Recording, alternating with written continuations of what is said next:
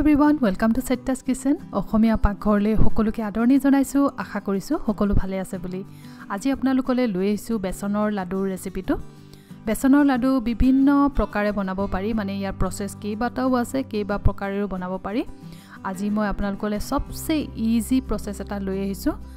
এই ৰেচিপিটো একচুয়ালি মোক এগৰাকী নামটো হৈছে বুলবুল খাৰঘৰিয়া মেইল কৰি সুধিছিলে কেনেকৈ বেসনৰ লাডু বনালে টাইট হ'ব হেতুকে জনাবলৈ।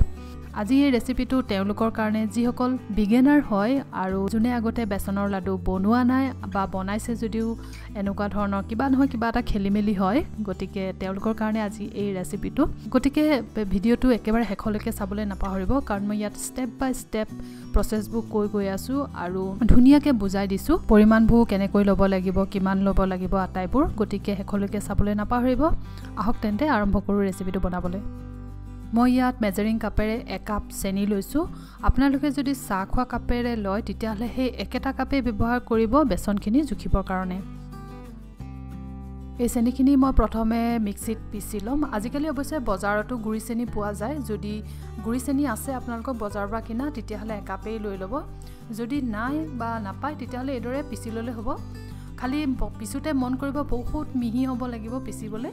যদি অকণমানো গোটা গোটাকৈ থাকি যায় তেতিয়া মানে লাডু বনালে দাঁতত লাগিলে ভাল নালাগিব পাৰে। পাৰিলে আপোনালোকে যদি ভালদৰে গুড়ি নহয় তেতিয়াহলে চালনী এখনত চালিও ল'ব পাৰে। ড্ৰাই ফ্ৰুটছ মই কাঠবাদাম আৰু পিস্তা লৈ লৈছোঁ। আপোনালোকৰ ওচৰত যি এভেইলেবল আছে সেইটো ব্যৱহাৰ কৰিব পাৰে বা নিদিলেও একো নাই, কিন্তু যদি দিয়ে মনত ৰাখিব বাদামখিনি বা নাটছখিনি একেবাৰে মিহি মিহিকৈ মানে সৰু সৰুকৈ কুটি ল'ব, নহ'লে লাডু বনাবলৈ দিগদাৰ হৈ যায়। এতিয়া মই এখন ডাঠ কেৰাহী লৈ লৈছোঁ আৰু কেৰাহীখন ডাঠ হ'লে ভাল হয়, পাতলা হ'লে অলপমান প্ৰব্লেম হ'ব পাৰে নতুনসকলৰ কাৰণে বিশেষকৈ। আৰু ইয়াতে মই দিছোঁ 1 টেবুল স্পুন ঘিউ। আৰু বেসনৰ লাডু বনাবলৈ সদায় ঘিউৱে ব্যৱহাৰ কৰিব। ৰিফাইণ্ড অইল ব্যৱহাৰ কৰিলে লাডু বনাবলৈ প্ৰব্লেম হ'ব পাৰে। ডালডা ব্যৱহাৰ কৰিব পাৰে, বাট ডালডা সেই টেষ্টটো নাপাব যিটো ঘিউত পাব। গতিকে মই ঘিউৱে প্ৰিফাৰ কৰোঁ বেসনৰ লাডু বনাবৰ কাৰণে বিশেষকৈ। এতিয়া এই ঘিউখিনি প্ৰথমে মই ড্ৰাই ফ্ৰুটছখিনি ভাজি ল'ম, যিখিনি মই একেবাৰে সৰু সৰুকৈ কাটি লৈছিলোঁ। এইখিনি ভাজোতে মই গেছৰ ফ্লেমটো মিডিয়াম স্লো ৰাখিছোঁ আৰু আজি একেবাৰে স্লো ফ্লেমতে সকলোখিনি কাম হ'ব। 3-4 মিনিটমান ভজাৰ পাছতে আটাইখিনি মই এখন প্লেটত উলিয়াই ৰাখিছোঁ। এতিয়া সেই বাছি থকা ঘিউখিনিতে চেনি জোখা কাপটোৰে মই 2 কাপ বেসন দি দিছোঁ। ঘিউ আমি লাহে লাহে এড কৰিম। এতিয়া এই ঘিউখিনিতে বেসনখিনি ভালদৰে প্ৰথমে মিক্স কৰি ল'ম। একচুৱেলি ঘিউ সৰহ হ'লেই লাডুটো ঢিলা হৈ যায়। বহুতে কয় ফ্ৰিজত থ'লে টান হয় বুলি, বাট যেতিয়া আপুনি আকৌ ৰুম টেম্পাৰেচাৰলৈ লৈ আহিব আকৌ ঢিলা হৈ যাব।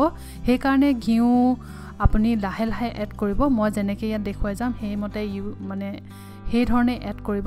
এইদৰে হেতাখনে পিছটোৱে মোহাৰি লদাবোৰ ভাঙি দিব, নহ'লে ঘিউবোৰ তাতে জমা হৈ থাকিব আৰু এক্সট্ৰা ঘিউ দিবৰ কাৰণে আপুনি আন্দাজটো নাপাব। কাৰণ মই ইয়াত আপোনাক কৈ দিব পাৰোঁ যিমান কাপ বেসনত আপুনি ইমান ঘিউ দিব বুলি। যিহেতু বেসনৰ কোৱালিটিবোৰ ডিফাৰেঞ্চ থাকে আৰু সেই ডিফাৰেণ্ট কোৱালিটিটো ডিফাৰেণ্ট পৰিমাণৰ ঘিউ দৰকাৰ হ'ব পাৰে। সেইকাৰণে কেতিয়াবা আপোনাক জোখৰ মতে এমাউণ্ট এটা দিয়াৰ পিছতো কেতিয়াবা লাডুবোৰ ঠিক নহয় বা ঢিলা হৈ যায় সেইকাৰণে। গতিকে এই প্ৰচেছটো যদি আপুনি ফ'ল' কৰে তেতিয়াহ'লে বেসনৰ লাডু কেতিয়াও বেয়া নহয়। এতিয়া মই আকৌ 1 টেবুল চামুচ ঘিউ দি মিলাই লৈছোঁ ভালদৰে বেসনখিনি। এইদৰে কমকৈ মিলাব লাগিব আৰু কেনেকুৱা কনচিষ্টেঞ্চি হ'বগৈ লাগিব সেইটো মই আপোনালোকক দেখুৱাই আছোঁ। আৰু মই কিমান ঘিউ দিলোঁ সেইটো আপোনালোকে গম পাব তেতিয়া। এতিয়া আকৌ 1 টেবুল চামুচ ঘিউ এড কৰিছোঁ মই। এইদৰে অলপকৈ মিক্স কৰি গৈ থাকিম সঠিক কনচিষ্টেঞ্চি পোৱালৈকে। পাছে ইয়াত মই গেছৰ ফ্লেমটো একেবাৰে স্লো ৰাখিছোঁ। এইদৰে হেতাৰ পিছখনে মোহাৰি ভাজি থাকিব লাগিব ঘিউৰ লগতে, আৰু লগতে মিক্স কৰিও থাকিব লাগিব বেসনখিনিৰ লগত ঘিউখিনি। অলমষ্ট সেই কনচিষ্টেঞ্চি পাইছেগৈ আৰু মাত্ৰ আধা চামুচ ঘিউ এড কৰিছোঁ। এতিয়া চাব লাগিব বহুত বেছি মানে পানীয়া হৈ যিটো ভাজে সেই অৱস্থা কৰিব নালাগে। তেনেকুৱা কৰিলে বেসনৰ লাডু একেবাৰে ঢিলা হয়, মানে ভালকৈ লাডু নবনে। দেখিছে নহয়, ঠিক এনেকুৱা ধৰণৰ কনচিষ্টেঞ্চি পাব লাগিব, অকণমান তিতা বালিৰ নিচিনা। এতিয়া আমি গেছটো মিডিয়াম কৰি অলপ সময় ভাজিব লাগিব, মানে 15-20 মিনিটমান সময় ধৰক। যেতিয়ালৈকে এই বেসনখিনি এটা ধুনীয়া ৰং নলয় অলপমান ৰঙচুৱা টাইপৰ হৈ যায় যেন আৰু ইয়াৰ কেঁচা গোন্ধটো নাইকিয়া হৈ যায় অকণমান ধুনীয়া মানে পিঠাগুৰি নিচিনা গোন্ধ এটা আহিব আকৌ এবাৰ দেখাইছোঁ ঘিউ দিয়া কনসিস্টেন্সি কেনেকুৱা হ'ব লাগিব এইদৰে হেতাখনত লাগি লাগি ধৰিব দেখিছেনে অলপ লিকটিয়া হয় ইয়াতকৈ বেছি যদি ঘিউ দিয়ে তেতিয়াহ'লে লাডু বনালে লাডুটো ঢিলা হৈ যাব এইদৰে ভাজি থাকোঁতে হেতাখনত লাগি লাগি ধৰিব পাৰে তেতিয়া চামুচ এখনে এৰুৱাই লৈ আকৌ এইদৰে ভাজি থাকিব এইখিনি ভাজি হৈছেগৈ আৰু দেখিছেনে অকণমান ৰঙা পৰিছে আৰু মাজে মাজে অলপমান ৰঙাও পৰিছে যিখিনি মই হেতাখনে এইদৰে ভাঙি আকৌ মিক্স কৰি দিছোঁ এইখিনি ভাজোতে মোৰ 20 মিনিটমান সময় লাগিছে মিডিয়াম ফ্লেমত আৰু হেতাখনে মই নন ষ্টপ লৰাই আছিলোঁ এতিয়া ইয়াত এড কৰিছোঁ ড্ৰাই ফ্ৰুটছখিনি আৰু ড্ৰাই ফ্ৰুটছখিনিৰ লগত ভালদৰে মিক্স কৰি লৈ তাৰপিছত এড কৰিম চেনিখিনি দিওঁতেও আমি অলপকৈ মিক্স কৰিম প্ৰথমে অকণমান দি মিক্স কৰি ল'ম তাৰপিছত আকৌ অকণমান দিম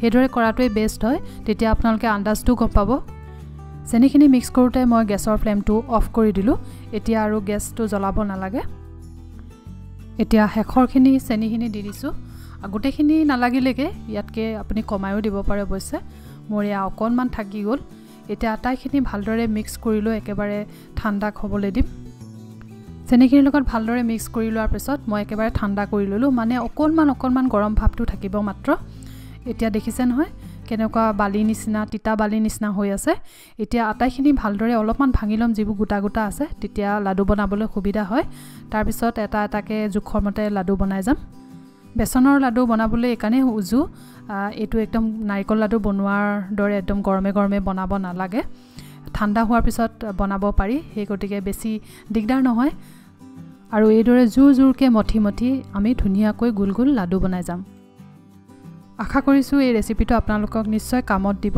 আৰু কেনেকুৱা পালে জনাবলৈ নাপাহৰিব যদি বনাই তেতিয়াহ'লে মোক মেইল কৰিবলৈ নাপাহৰিব পিকচাৰৰ সৈতে মই নিশ্চয় ভাল পাম আকৌ নতুন ৰেচিপি লৈ পুনৰ লগ পাম তেন্তে আজিলৈ আহিছোঁ বাই